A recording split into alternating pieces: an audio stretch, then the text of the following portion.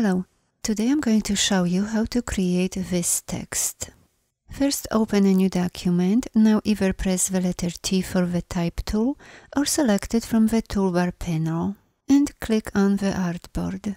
Let's change the font to Times New Roman bold and increase its size. Click on the artboard and type your text. Select your text and then open the Align window. If you don't see it, go to Window and select Align. Make sure Align to Artboard is checked and choose Horizontal and Vertical Align Center. Next, we'll convert it into shapes. With the text still selected, right-click with your mouse and choose Create Outlines. Right-click again and choose Ungroup. This will allow you to move the letters independently. Now we will cut all the shapes in several places to get this effect. Select the first letter and then select the knife tool. It is hidden under the eraser tool. Press and hold down the Alt key and then click, hold and drag across to make a cut. While you are dragging your mouse, press and hold down the Shift key as well to get a straight line. Now release your mouse and then release the keys. Let's make one more cut down below and do the same with the other letters. I'm going to change the fill of the cut pieces to yellow so you can better see them. In the next step, we'll fill the yellow shapes with text. To do that, first select the yellow shape of the letter M, then click on the Type tool, hold, and select the Area Type tool. Now click anywhere on the path.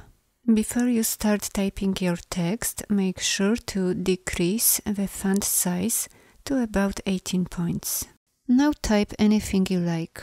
Let's zoom in. Select the text and let's make a few adjustments. Open the paragraph panel. If you can see it, go to Window, Type and choose Paragraph. Now select Justify all lines. Next, open the character panel and you can change the reading as well. Play with all the settings and see what works best for you. And let's do the same with the other letters. If you would like, you could cut the letter shape a little bit more to create an extra gap. Select the knife tool and make a cut like we did before.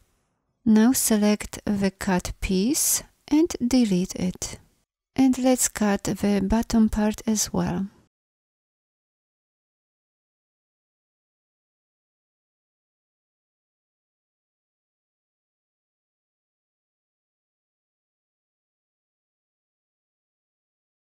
Now select everything and let's change the fill to pink. Next we'll create cutout hearts. To do that, first draw a heart. If you would like to learn how to draw a heart, please check out my other tutorial. I include a link to it at the end of this video. Let's resize it and change its fill. Next, place it on top and duplicate it. Now select both hearts, go to Object, Blend, Blend Options, change the spacing to specified steps and type 4. Then go to Object again, Blend and choose Make. Go to Object one more time and choose Expand. Now select the hearts and the pink shape. Then go to Pathfinder and choose Minus Front. Finally, we will add a few more effects.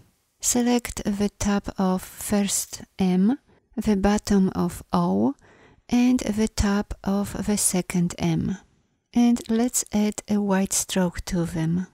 Now select the bottom part of M, top of O, and bottom of the other M. Swap the fill and the stroke and change the fill to white. Now select all the pink and white shapes. Then go to Effect, Stylize and choose Drop Shadow.